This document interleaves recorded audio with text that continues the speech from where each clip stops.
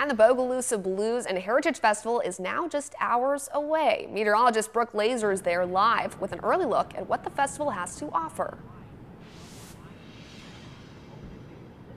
Good morning. I am joined by the executive chair of the Bogalusa Blues and Heritage Festival, Michelle Good. She's going to tell us a little bit about what you can expect when you come out tonight to enjoy the live music, the food, talk about some of the sponsorships for us. I will. Good morning. Good morning, everyone.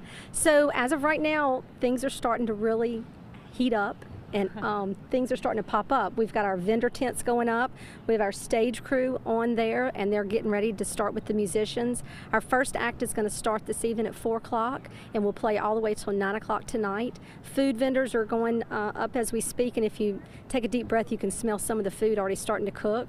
Our merchandise booth is getting set up over here, and they've got their T-shirts ready for this year. Our posters are going to be ready, hats, chairs, anything you could possibly need.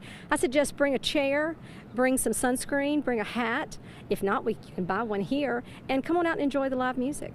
Yeah, so I was just talking with a couple of people, and they told me about Tab Benoit headlining the first year. Samantha Fish has been here a couple years. Who can you expect tonight and tomorrow? So tonight we're going to start off with a local guy. His name is Sam Forche. We'll have Claire Keller, DK Harrell, and then we're going to end the night with the Chitlins. Oh, perfect. And what about tomorrow?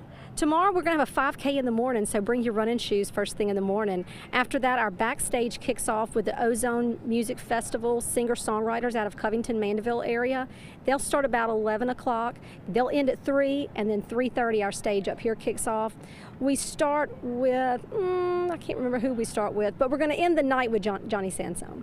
Fabulous, and that is always a local favorite. It's absolutely gorgeous today. Couldn't ask for a better forecast. We're going to break down those details coming up in just a bit. Back to y'all. All right, looks like there's a lot to be excited about and some great weather too. Thanks, Brooke.